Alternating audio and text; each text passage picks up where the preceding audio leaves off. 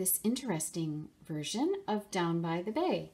And you see it has some complicated things going on, some big left-hand chords and some big left-hand geography.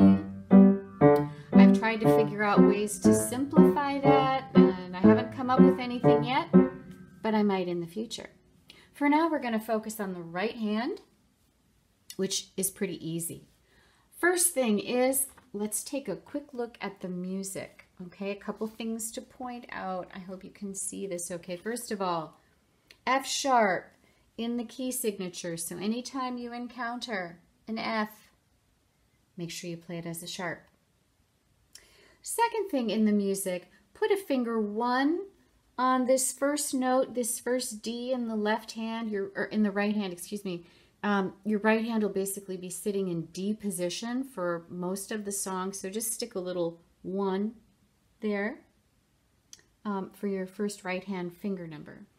And then the other thing is down here on the third line, at the end of the third line, we're changing this a little bit. The right hand is written with the 2 D's here, which is a different melody than I'm familiar with. So what I wrote in instead is a G with finger 2, and then right after that an A for the words did you. So it'll sound like, okay? What they have written in here is something different.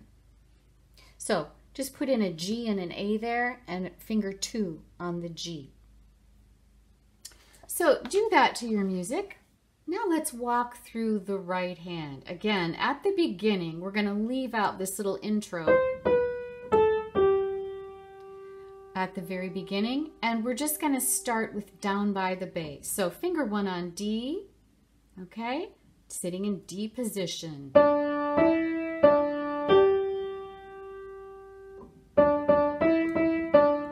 Second line, we have an F sharp. Another F sharp.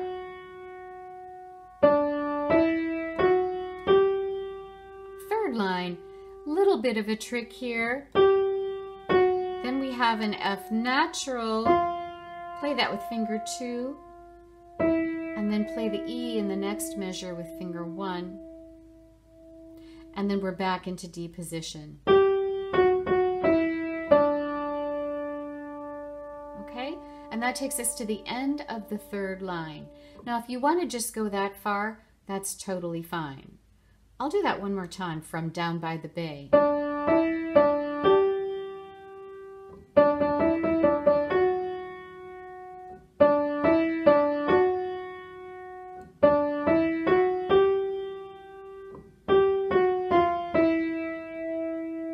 Notice here we did this chromatic, right? Finger 4 is still on that G, so we're still technically sitting in D position. Now, if you want to go forward from there, at the end of line 3, just move finger 2 up to G. This is the last line. We're going back and forth between B and B flat.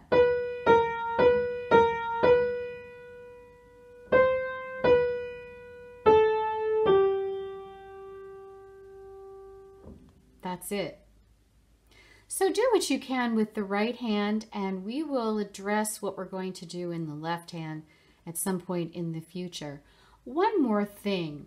You'll see in the music that there are these, above the measures, there are these G, D7. You see those. Those are not note names. Those are chord names, okay?